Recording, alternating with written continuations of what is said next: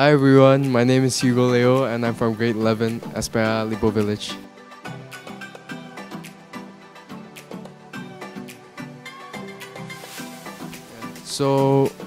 This was part of my personal project last year, when I was in grade 10. And so I initiated it because I was quite interested in urban design and I'm still very interested in it.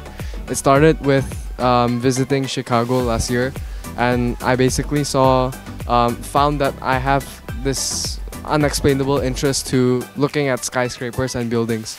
And so after that, I went to the Architectural Museum of Chicago, and then I saw the city plan of Chicago, and at that moment I thought to myself, when can Jakarta be like this? And so when I went back, actually I wanted to create a 3D design of the entire city of Jakarta. But then one of my teachers, Ibu Jessica, she advised me to focus on Kota Tua, and she suggested me that name, but I didn't really know why. And so the first time I visited Kota Tua, I saw the situation as it is. I think like most students, we only visit Kota Tua when we have school excursions and field trips. But when I actually went there, I saw how the buildings were actually really beautifully designed, and there's a lot of facilities that the public can enjoy. But then we could do so much better. When I went into one of the buildings in Kota Tua, the Bank Bumi Daya, when I went inside, there was almost nothing, and I learned that 60% of almost all of the buildings are not used. And so I wanted to take a stand and do something about this. And so this design, SketchUp design, is actually my dreams and ideas for Kota Tua. Well, before creating the design, I had to plan and interview a lot of architects and experts. That took me about 5 months. To create the design, it took me about 3 months. And I had to spend maybe 30 minutes each day doing small progress in terms of the design, making new buildings, making new roads. And after that, since then, in 2017, I started the Kota Tua project. So basically, the Kota Tua project is the action phase of this design. We have a great team of 5 people and we meet weekly.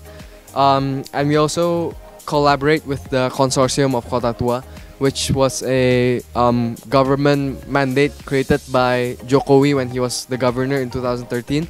And so together with the consortium, we plan events, we make, for example, the Instagram competitions. And last 2 weeks on Sunday, we had a repainting event in Kota Tua. We like to think of ourselves as a think tank, but also we also want to bridge the government and what the government is doing with the youth. After I did several surveys, I realized that most of the facilities in Kota Tua is banks, and no parks, no restaurants, not much hotels. Well, I realized that in other cities like Malacca in Malaysia, most of the buildings are consumer oriented. And what I mean by that is left and right, you can see cafes that are friendly to tourists and visitors, restaurants, hotels, and you can rarely see banks, and you can see a lot of good museums as well.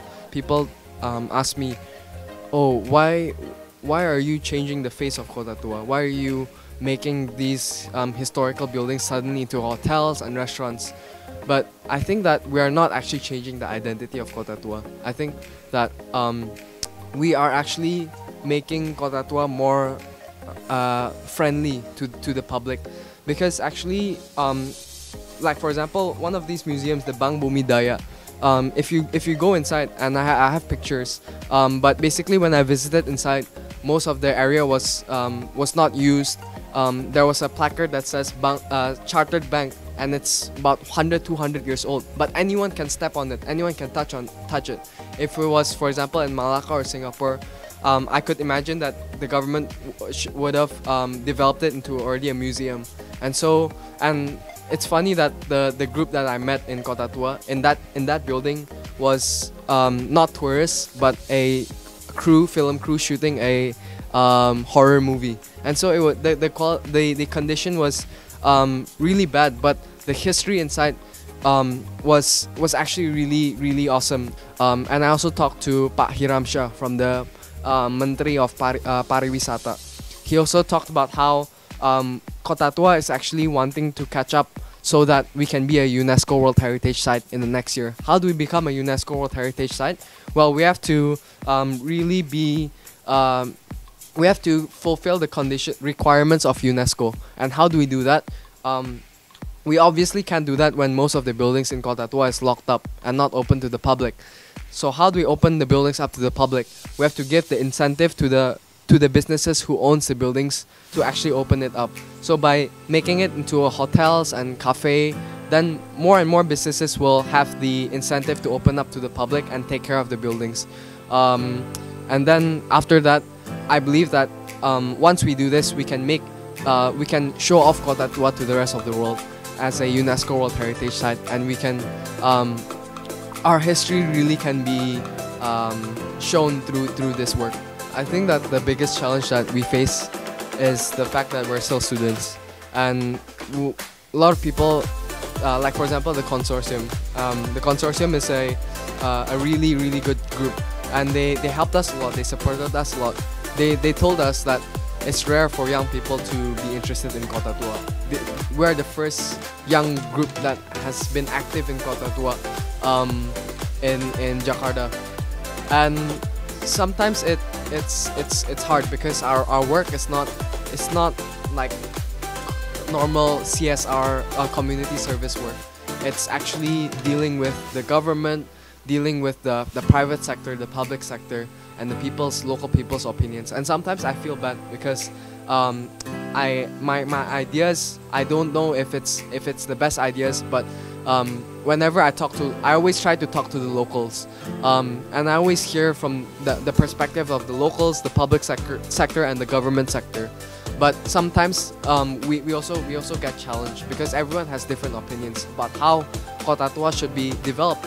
But I think that's the special thing about this project. This project is not just our ideas, but we take into account, we hold monthly excursions to Kota Tua, where our team conduct surveys with the locals, asking the locals, how would you like Kota Tua to be 10-20 years after this? But yes, sometimes still our ideas are not as valued just because we're students. But I feel that once we show that even students care about Kota Tua, then more people will start to care about Kota Tua. More people will visit Kota Tua and appreciate Kota Tua's value as a historical world-class city. Kota Tua is heading into the right direction, and I do believe that this is possible. This is possible because of the work of the consortium, because of the work of students like us, and also the work of the government, who is now more and more paying attention of Kota Tua because of his historical value, and not just the sections of Jakarta that brings a lot of economic opportunity. Because I think that Kota Tua's economic value is hidden. We cannot measure the economic benefits of Kota Tua as easily as the economic benefits of Sudirman or the central areas of Jakarta. But really, appreciation of history and culture is something that is much more valuable than money. That's why the government is now starting to really realize that, hey, the consortium, these students, they're really appreciating the work of Kota Tua, and we should too. I think that we play a big part in terms of helping out the government, and also the government is also really helping us with what we do.